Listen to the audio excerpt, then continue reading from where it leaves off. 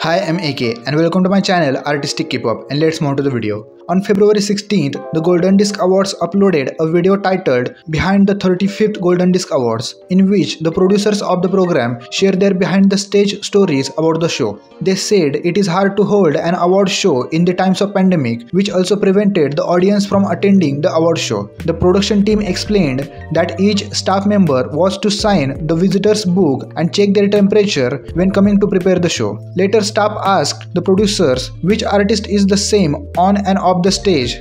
On that note, the production team began by stating that all the artists are well deserving of the awards and every group puts forth the efforts and has great personalities. However, if they have to pick one out of all the artists, then they will pick girl group twice. On that note, the writer of the event, Im Cha-mi, said people might think that the girl groups are sensitive and are on the edge behind the stage, but it's not the same with Twice. She said you can hear them enter from even far away because they would shout "Annyeonghaseyo" as they enter, and they would greet even the staff members they have seen for the first time. Then the writer continued by saying, I think they have never changed even after becoming one of the top groups.